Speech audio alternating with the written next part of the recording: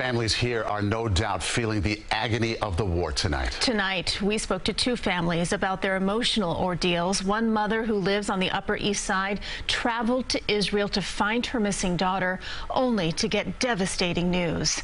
And while another family continues to wait for word on their loved one, CBS 2's Doug Williams has more.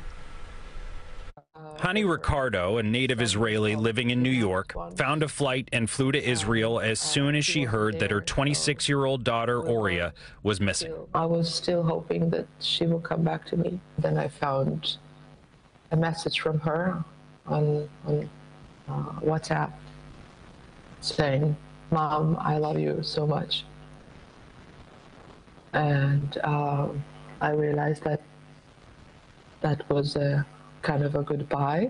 Oria had attended the Supernova Music Festival on Saturday, where 260 Israelis are said to have been killed by Hamas militants. Hani says Oria and two others got away from the concert in a car, but were eventually caught. Terrorists were waiting. They were like a spider web. They were everywhere, and they shot them. My daughter was found yesterday by her boyfriend. The world lost my flower. She was an incredible, incredible young lady. The most beautiful girl you could imagine.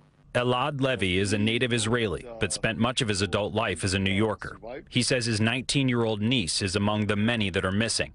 She was in a building that was burned down by Hamas.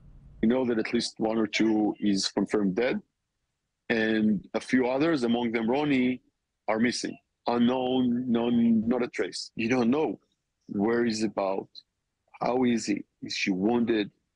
Is she hurt? Is she kidnapped? How do they treat her? Doug Williams, CBS 2 News.